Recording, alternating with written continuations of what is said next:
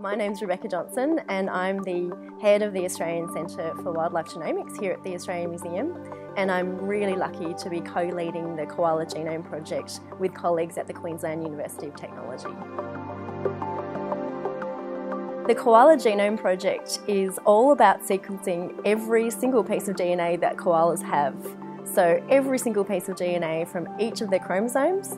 In addition to that, we're also sequencing all of the koala genes, and we think that koalas have probably a similar number to humans, but the genes only make up about 2% of the genome.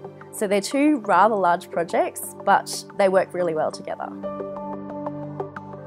This project is quite unique because it's one of the first really large sequencing projects to be done completely in Australia. It's a big undertaking, but it's also very exciting and we have learnt a lot. The koala genome has been a bit of a scientific race around the world.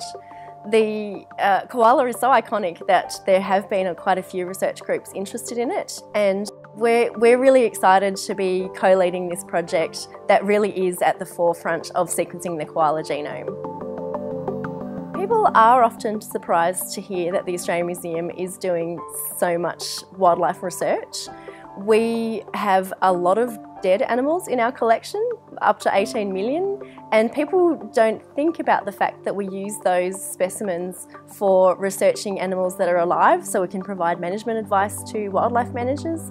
We provide a lot of advice to zoos and other places that have small populations that they're trying to maximise the genetic diversity of.